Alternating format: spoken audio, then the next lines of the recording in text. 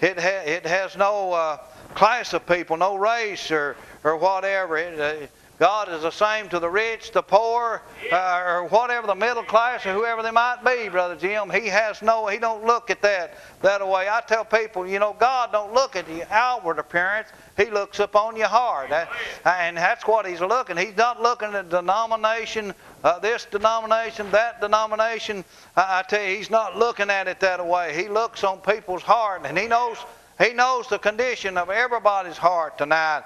And brother, I tell you, He looks at where we are telling the truth, where we're preaching the truth. God wants the truth to be known. He wants the world to know the truth.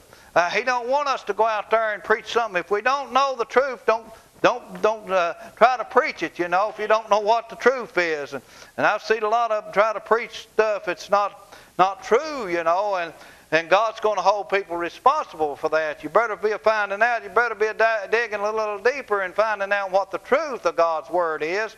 And brother, present the truth of God's Word to people. There's some scriptures outweigh other scriptures, and we got to dig deep into the Word of God. We got to dig way down deep and get on the solid rock. And brother, the Bible said to establish our going. We need to get down there deep and find out the real meaning and real truth of God's Word, and then present it to the world tonight. God is not prejudiced. He don't have nothing against nobody. He loves everybody. He loves that sinner that's above all sinners. He loves that sinner. He don't love his sin, but He loves his soul. He wants to save his soul. And the Bible said God hates sin. God hates sin, and brother, He hates the wicked. He hates those that do evil, and brother, those that run down His name, and those that disgrace Him and make a mockery at Him. The Bible said God is not mocked. Whatsoever you sow, that shall you reap. You sow to the flesh, you're going to reap of the flesh corruption. You sow to the Spirit, you're going to reap life everlasting. So God is not going to be mocked. And the Bible said He will draw all men unto Him, whosoever it will. Let him come and take of the water of life freely. God draws people to Him. And how He does it is through the preaching of the gospel and through His people. That's the only way that people can be saved. They've got to see Christ in us. If we don't let our light shine before man, and that they might see our good works and glorify the Father. The world is looking at us. They don't read no Bible. They don't pray. They don't. The only God, if they see God, He'll see it in Christian people. If they don't see it in Christian people, they'll never see it.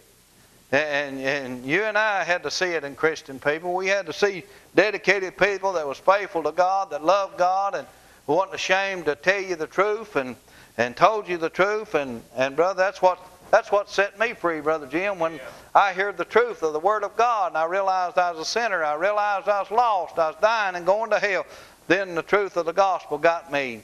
Then but we're talking about the love which passes all knowledge. It's the purpose of God's love tonight. We need to understand God's purpose. It's to serve all mankind. It's to do good to all. He don't, like I say, He don't have no respect to person. Jesus taught His disciples to be servants. He taught them to love one another and pray one for another. And He said, by this shall all men know that ye are my disciples, if you have love one to another. He wants us to love one another. I love people that go to the Holiness Church or go to the whatever church they go to. I still love them in the Lord. That's if they want to go, that's their privilege to go wherever you want to go. But you are to preach the truth no matter where you go. If it's a Holiness Church, or if it's a Baptist church, or a Catholic church, or whatever kind of church it is, whatever kind of denomination it is, the main thing that God's going to hold you responsible for is telling the truth. Whatever denomination is, you got to tell the truth. You got to preach the truth, where it's fits your denomination or not. People's got to draw it up the way they want it. But the truth will be known.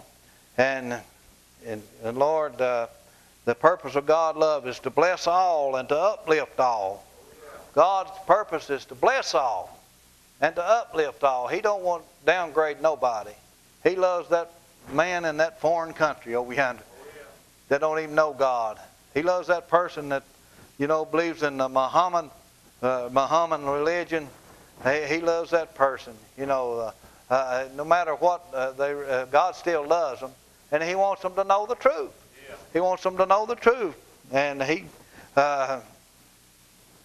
Jesus taught in Matthew 5:14. He said, "We're to love your enemies, bless them that curse you, do good to them that hate you, and pray for them which despitefully use you and persecute you."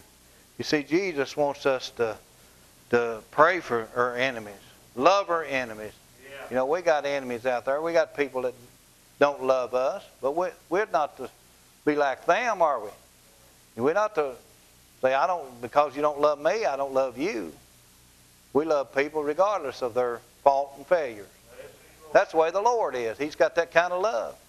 Regardless, I like that old song they sang, He looked beyond my fault and saw my need. Yeah. He realized I need love. I needed salvation. He realized